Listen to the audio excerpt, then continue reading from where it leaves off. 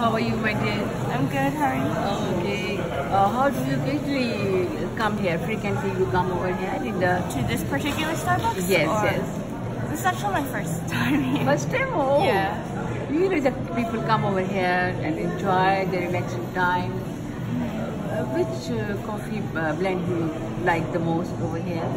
I actually am not a very heavy coffee drinker. I normally get their more sweet drinks like the frappuccinos or their teas. Okay. Yeah. So you are single or you are with your family here? You are a student? I am a student. My family does live here. Oh, okay.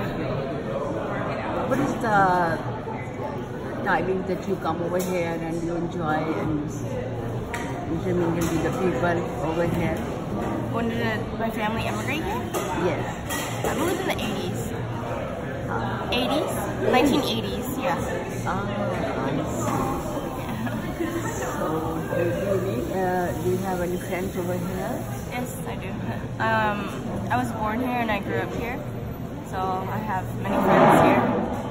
Have you ever visited your country after coming over here with your parents? I have gone back to my parents' home country a few times. What is the difference between China and America? What's striking? When I visit as a visitor.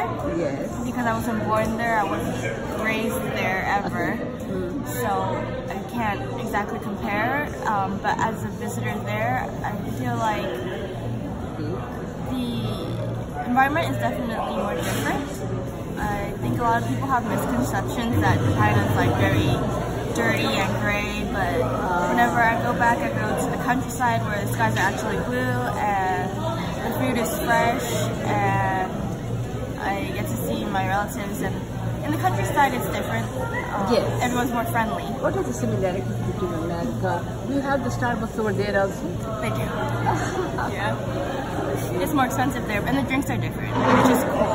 Cool. Yeah. Yes. Chinese evening, we have the hot drinks. They don't use cold drinks. We had this coffee is also very cold and hot.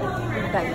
I believe they do also have frappuccinos, but it may be more geared towards, Chinese tastes. Like, instead of having like a coffee blend, it might be red bean or matcha or white tea. Okay. Yeah. Thank you, my dear. Thanks a lot.